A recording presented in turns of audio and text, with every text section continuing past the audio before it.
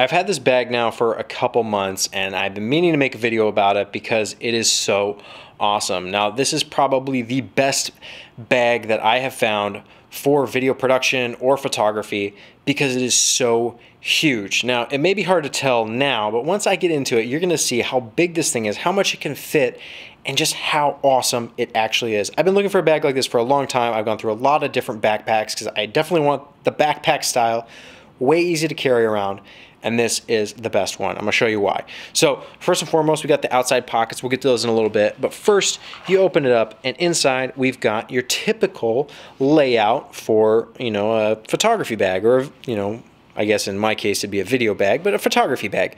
And it's a little messy right now because we're in the middle of a shoot, so stuff is a little disorganized, but hopefully you can see that you can fit a ton of stuff in here. Probably a camera body here, lens, maybe some cards, maybe a few extra lenses, batteries, the whole deal. A good chunk of stuff can go right in here.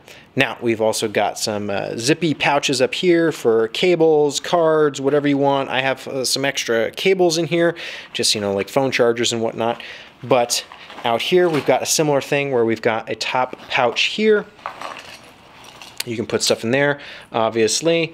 We've got another pouch here, and we've got another pouch here.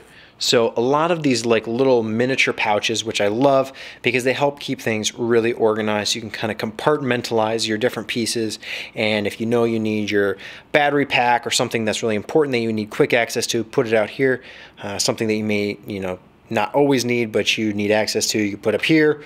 However you want to organize it, whatever makes sense to you. Now, down here is where things get really cool. There's this entire extra section of more space. You can fit so much stuff in here. Look at this. This is deep, okay? So this is the full depth of the backpack. I got a hard drive, got battery chargers. Like I said, it's a little disorganized right now. Mics, all sorts of stuff. So you can fit so much in here. And the reason I love this for video is that a lot of times, you know, photographers, maybe they got one camera body, two camera bodies, a couple lenses, some batteries, and that's pretty much it. Maybe a few other little odds and ends. For video, you need lights, you need audio, you need all these extra things. Well, you need lights for photography too, but not always the case. You definitely need audio though, and so having the extra space, yeah, it makes the bag a little bit bigger, makes it a little bit heavier, but I like being able to have kind of an all-in-one solution. This pouch here even comes out on its own. Let's see if I can get it. With one hand, it's a little difficult. But the whole pouch just comes out. So if you had something in here that was just kind of isolated, standalone, that you wanted to hand off to somebody else, you can just take that pouch right out, and obviously you get all this space back. If you wanted to remove this pouch and have not quite as padded, you know, of a space, you could use that as well. But I leave it in there for the little bit extra protection that it gives me. Now, what else does this thing have? Well, you've got your kind of typical side pouches, but you've also got, let's see if I can do this without everything falling out. You've got other little zippy pouches here too. Just extra stuff, different places to put things. I love that. It's like cargo shorts, but for a backpack. It's amazing. Now, what else do we have? Laptop slot. So oftentimes you have a laptop, put it right in there. That's great. Or what we've been doing is we found this cool Yongnuo Air light that's a super thin LED light. That slides right in there too. So if you don't have a laptop, there's another slot for stuff.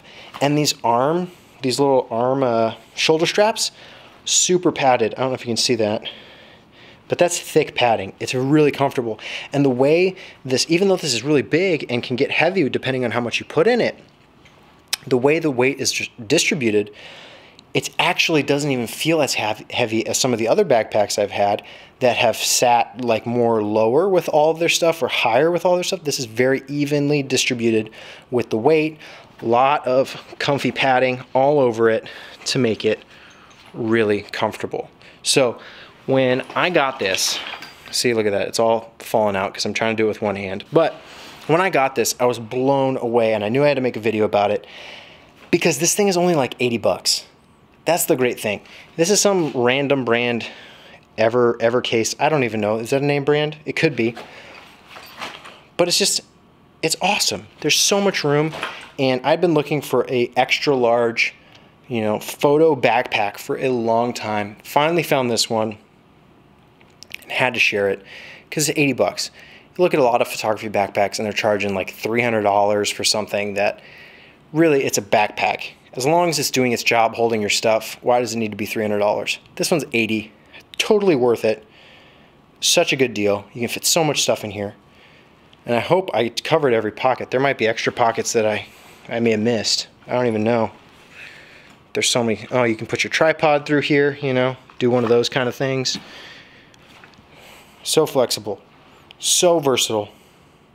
Best backpack for photo or for video.